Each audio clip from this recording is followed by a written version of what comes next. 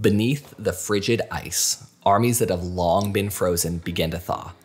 5 factions battle to control a powerful relic from a bygone era. In this video, we'll be covering everything you need to know about taking down Saradomin's general, Commander Zilyana, in the God Wars dungeon.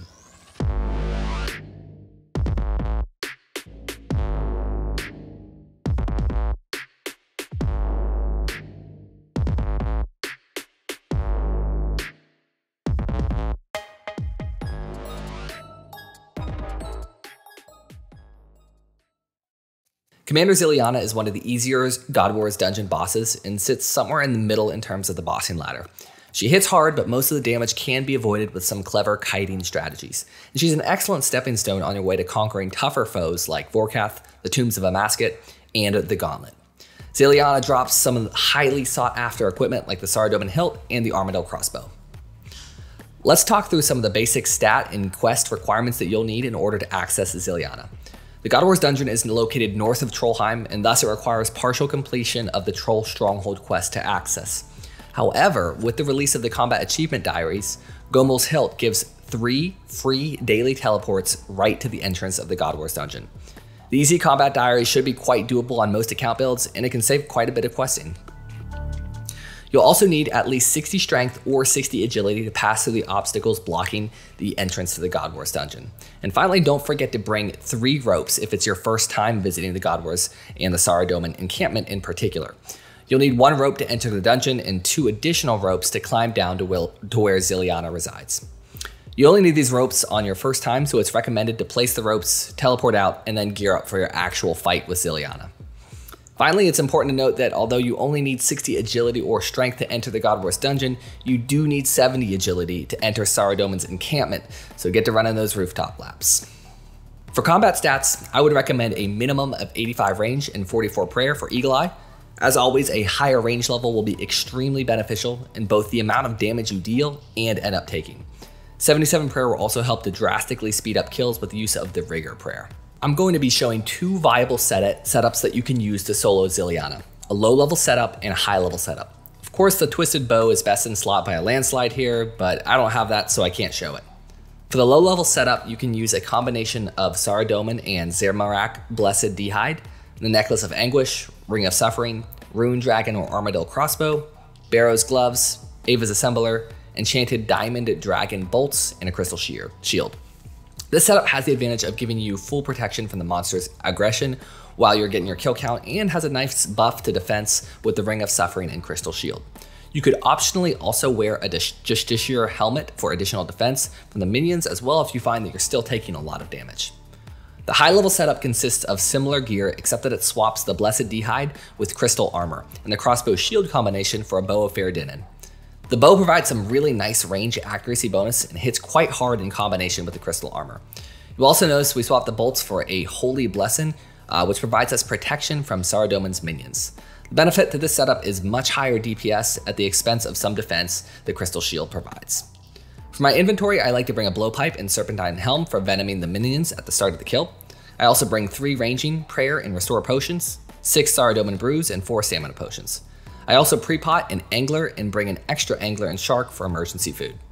Finally, I've got the Book of the Dead, Gomul's Hilt 1, a 1-click teleport, Bones to Peaches tabs, and my rune pouch for summoning thralls.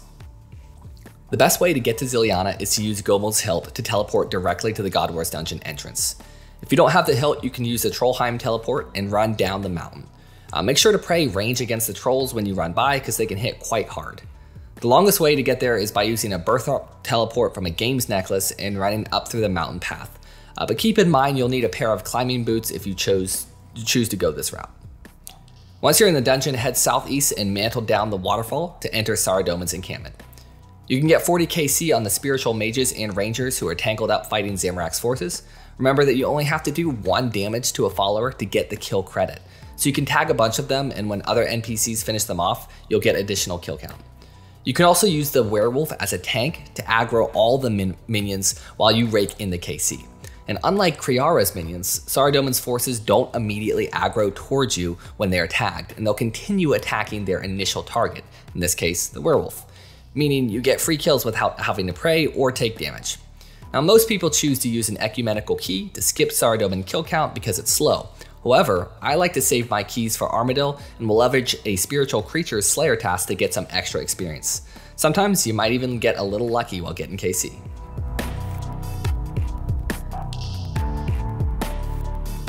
The Zilyana fight is actually quite simple, and it's much more lenient to mistakes as opposed to Zamorak or Bandos' 6-0 methods. We're going to kite Zilyana around the room while praying mage and staying out of melee distance. Zilly has a 2-tick high accuracy melee attack which will rip through your health and supplies if she catches you. If you're using RuneLite, there's a few configurations we should set up before entering the boss room. Make sure to hold down Shift and right click on Starlight, the unicorn, and select the left click option of walk here instead of the default attack. You will notice that when we hover over Starlight, we no longer have an attack option. Once we start kiting around the room, Zilyana and Starlight will actually stack on top of one another since they're both melee based, and it makes it difficult to attack Zilyana without right clicking. Since we set Starlight's default option to walk here, we can now left click Zilyana, which makes the boss fight significantly less click intensive and removes our chance of clicking the wrong NPC. You can also import ground markers around the room by copying the code linked in this video's description, right-clicking the world map, and clicking Import Ground Markers. The tiles can provide helpful indicators of where to attack from. You can attack from each corner of the room, and you can also sneak in additional attacks in the middle of each wall.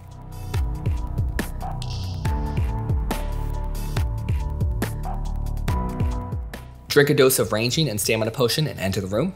As soon as you've entered, run towards the southeast corner, summon your thrall if you have one, and attack Zilyana. Continue moving in a clockwise direction, stopping briefly on each marked tile to do another attack before quickly moving to the next position.